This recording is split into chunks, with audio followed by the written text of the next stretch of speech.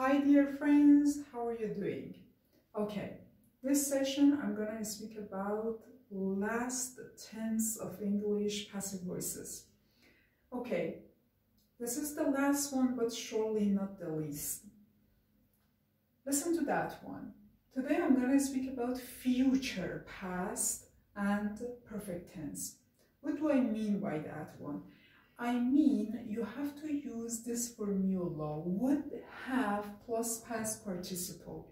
Okay, it shows future past, and because you use have past participle, it means that one is perfect. So, how can I turn a sentence into passive voice? That is so simple. It's about 10 sessions. I will speak about these rules. As you know, there are 16 tenses in English, but just 10 of them have got passive voices. So 6 of them you cannot make passive voices with 6 different tenses.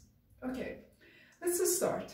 As I told you, the subject is not important in passive sentences. Because of that, I put the subject at the end of the sentence, and the use of that is optional.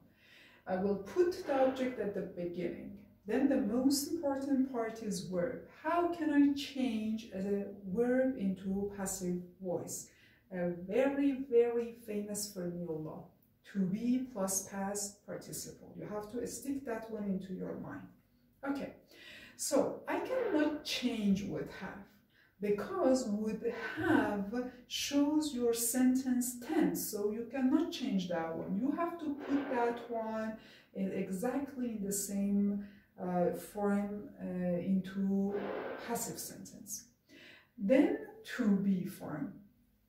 I have to select or choose a to be form, a suitable to be form for this tense and for this sentence.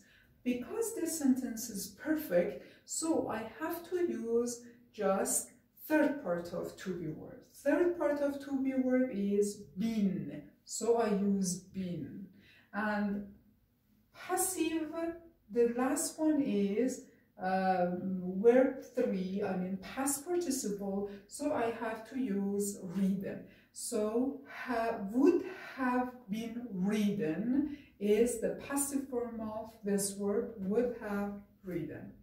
Okay, it's somehow challenging, and sometimes even though you learn that one, but when you want to use that one, or when you want to just recognize that one in some example or some test, maybe that will be a little bit difficult. So practice more and try to learn that one logically, okay? So this part shows the tense, this part just follows the rule, the formula, and practice more and more if you really want to learn the passive voices of English language.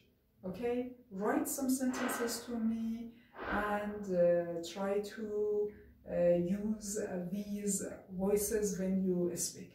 Okay, this was the last session of passive voices. Have fun, everyone.